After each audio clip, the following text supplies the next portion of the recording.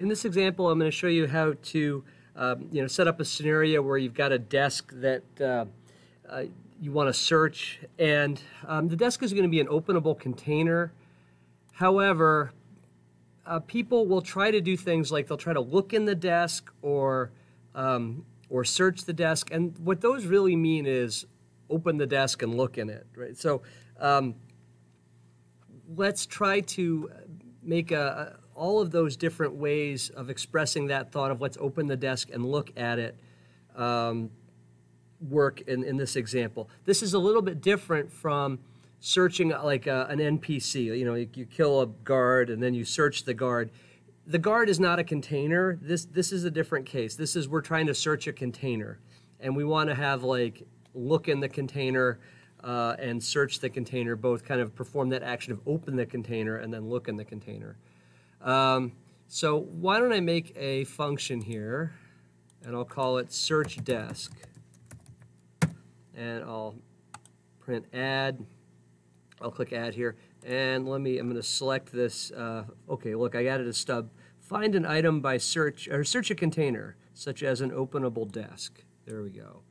All right, so now you're going to change the desk to be your thing, and change this here. But what this is doing is it is going to, if the desk is not open already, it's going to open it for you.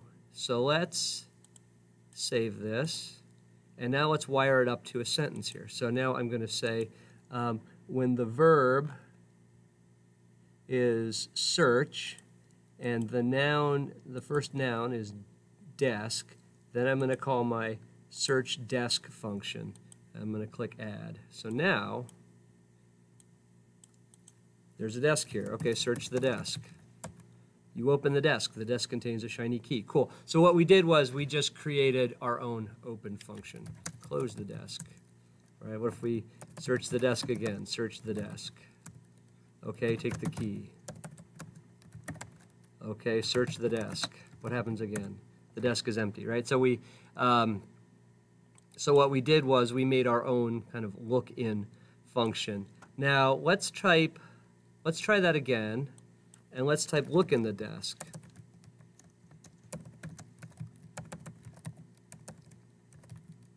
The desk is closed. Okay, so then we might say, okay, just open the desk. So that actually kind of works. Now, what we could also do, sometimes people might want to, maybe they say when they examine the desk, it should indicate whether it's opened or closed. So we could even create a function called examine desk. All right, so let's examine the desk here, and then we can say if the desk is, let's see, if the desk is open, and PR tab, the desk is closed. The desk is open. Now normally when you, okay, so then let's make a sentence out of that. When I examine or look at the desk, I want to call my examine desk function instead and click add. Now normally when I examine something, I get a description of it, but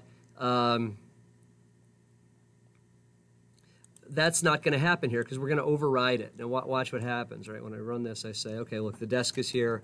Let me examine the desk. The desk is closed. Okay, open the desk.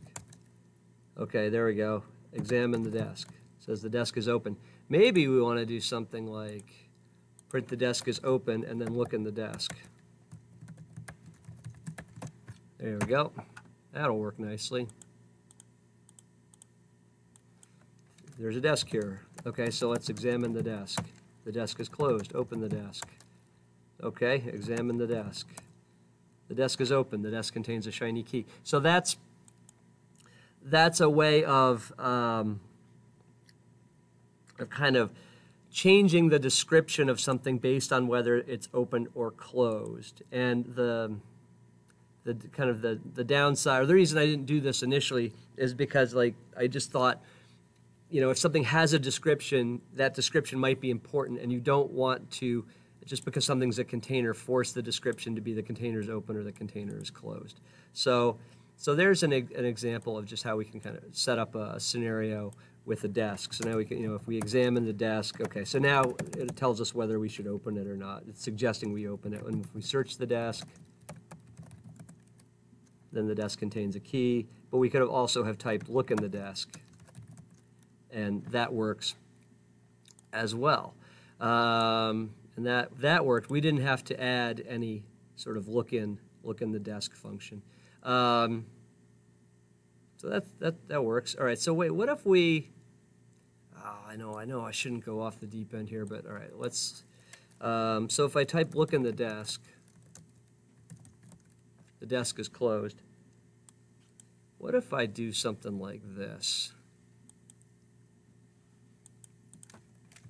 I'm going to make a check look in desk. So when I try to look in the desk, I'm going to say if it's closed, I'm going to open it. If desk, okay, so if the player's trying to open the desk, if noun1 is equal to the desk, and let's say and the desk is closed,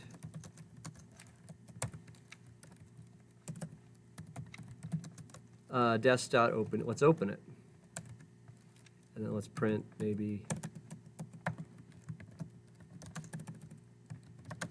you open the desk. So what we're going to do here is if we detect that the player is trying to open the desk and the desk is not open, then we will open it. And then the command should process here. So let's type, now let's go to look in here, and I'm going to add my check for looking in the desk. There we go. So look in the desk. And let's launch that. So let's type look in desk. You open the desk. The desk contains a shiny key. All right, there's actually, oh, so I had print, I should say print line. PR tab expands to print line. So there what I did was I stuck in this little check that says, hey, when I'm looking in the desk, when I'm looking in something, check to see if that's the desk. And if the desk is closed, or it's open, it's not open, then just sneak in there, you open the desk. And now that it's open, the look-in function will actually work. So that's kind of a cool little feature right there. So now if I type look in the desk, instead of it telling me that the desk is closed, it opens it for me. So that's kind of cool too. All right, so there you go. There's examples of how to make a desk or a container that's, you know, openable, and now we can have examine, search, and look in all kind of direct that player toward the act of kind of opening that thing and getting out whatever's inside it.